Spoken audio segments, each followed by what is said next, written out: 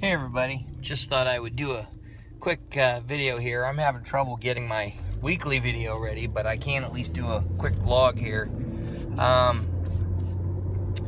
One of the things that just kind of came to my mind was before I was getting ready to leave, I'd gotten a flyer in the mail, like a mini catalog from the chain music store that has a local franchise here.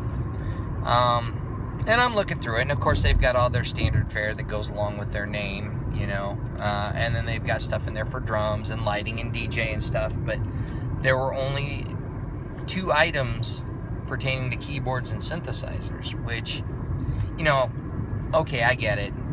The name of the shop doesn't have anything to do with keyboards, but anyway, the problem that I'm seeing here with something like this is that and this goes for some of the local music shops as well. I mean, it's not a big deal, but it's kind of an inconvenience, I guess.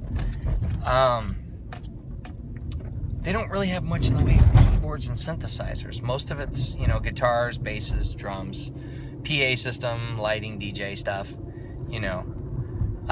but it's kind of lacking in some of the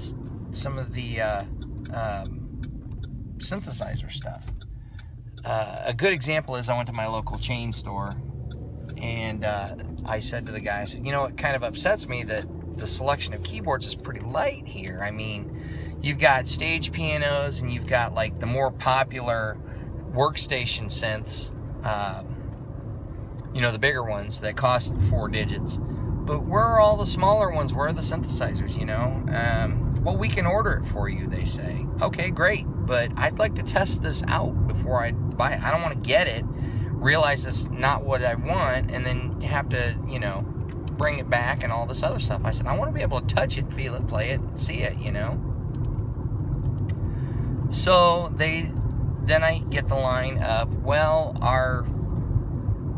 we get dictated what we carry in our store based on the demographic.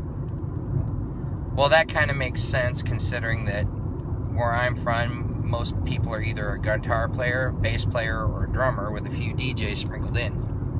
Synth players are far and few between, and the ones that do, we usually have to get our stuff online.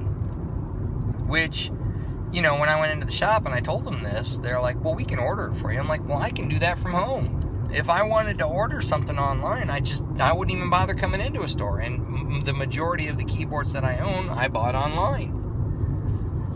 So, and I get it when they don't want to carry the high-end stuff that costs several $1,000s. Okay, because that's just sitting in their inventory. That makes sense.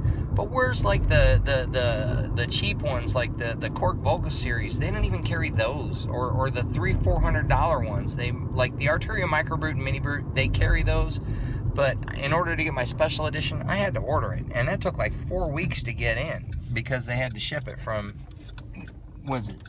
wherever it is that Arturia is based out of, in Europe somewhere. But my point is, they should at least have at least a few of the cheaper ones there. Because I would have loved to have gone in one day with a couple $100 in my pocket and said, I want this. And they have it in stock. Otherwise I got to wait 3-4 days to get it. And then, of course, while I'm waiting for it, buyer's remorse sets in, etc. I don't have time to play with it to get over it, So, that's my gripe for the day. Other than that, I mean, it's kind of nice to be able to go in and when I need strings or whatever, I can get them. But when it comes to a specific piece of gear that I want, I don't want to have to wait a week to play with it.